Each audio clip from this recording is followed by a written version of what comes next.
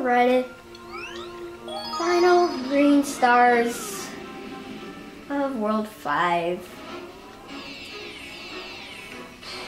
It's the same day that I said that for World 4. Oh yeah, I have practiced these. I like these green stars. I find them to be very fun. Just because it involves cannons. Because this galaxy is like the only galaxy in the whole entire game that does use cannons.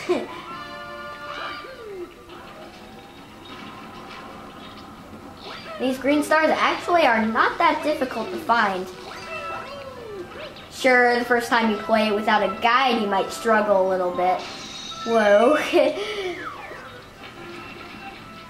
But once you do figure out where they are, the first one's really easy. Hop in the cannon, and yeah, as I said, these are really fun because they involve cannons. Aim as well as possible. Let's hope I get it. Looks like I will. Yes, I will. There you go. Yay, the hot sun is right behind Mario. Yay! Final green star of World 5. Kind of the home stretch of the walkthrough now. Not really. I'd say that when we were halfway done with World 6, but not really the end of World 5.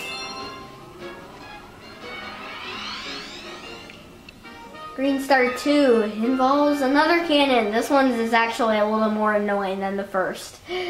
Just because this will teach you that if you fly long enough in the cannon, you will die eventually.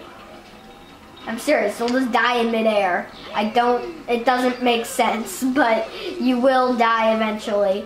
So if you miss this green star, you are dead.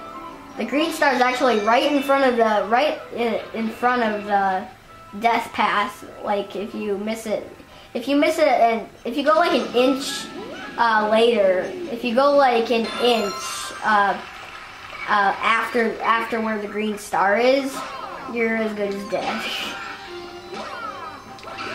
Gonna get rid of these right away.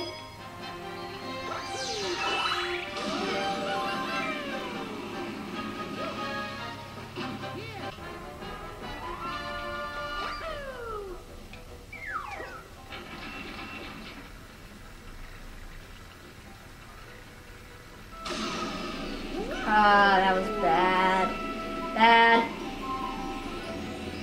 Good. Whatever. Finally, get the green star. World 5 is complete.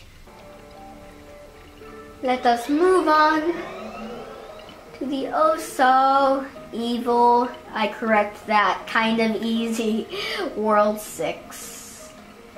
We will start Melty Monster in the next part. Kind of entering the home stretch of the walkthrough now. So that's all for this video. Thank you and goodbye.